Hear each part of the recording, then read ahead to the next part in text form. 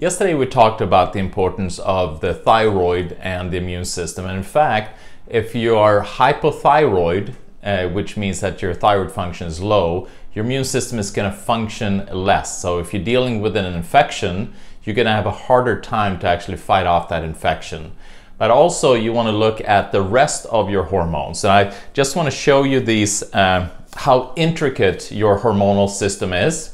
So here, I'm going to bring this up to the camera. So we're looking here at what's called the steroid pathway. So you see how, all these different steps that needs to take place in order for the steroid, in order for your testosterone, your estrogen, your DHEA, all of that to function properly.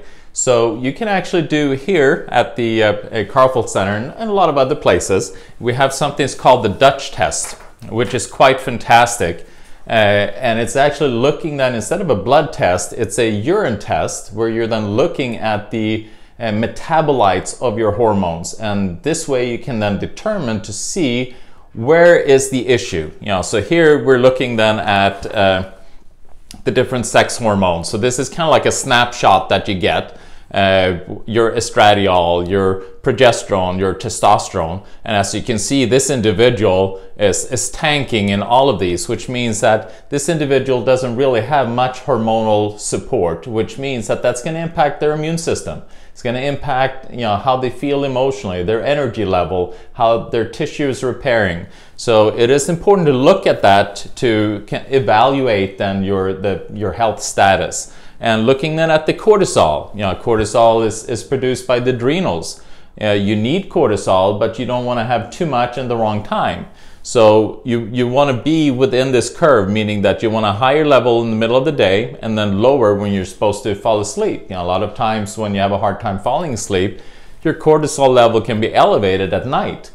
So you want to have a nice peak and then you want to have a dip. So you see this individual, it has some cortisol during the day, but you see it's elevated towards the evening, which makes it harder for this individual to fall asleep.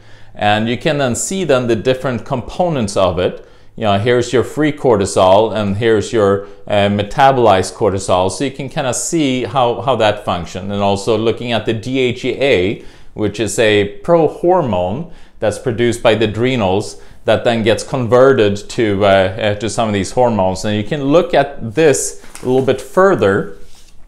So when you do the Dutch test, this is something that you get as well. So you can actually see then the hormonal pathways, so the steroid pathways that they call it, because these hormones are steroid hormones. So you start with pregnenolone, which is like a pro-hormone, and then you can then follow the pathways of the hormones, and you can then pinpoint and see, the DHEA level is low, and that's going to impact the rest of this pathway. So we need to fill this bucket up in order to be able to support the testosterone levels and also the metabolites of the testosterone. And then you can look here, or you see the pregnenolone there, and progesterone, all of this is kind of on the low side, and also the pathways, how it then impacts on the estrogen, and then also how do you metabolize the estrogen. If you don't metabolize it properly, then you're at a higher risk then for estrogen causing diseases like cancer, like breast cancer, uterine cancer, ovarian cancer, and so forth. So this becomes really important to see then how you metabolize that, and then also looking at what's called the methylation pathway, which is also part of that process, that breaking down of the hormones and detoxification.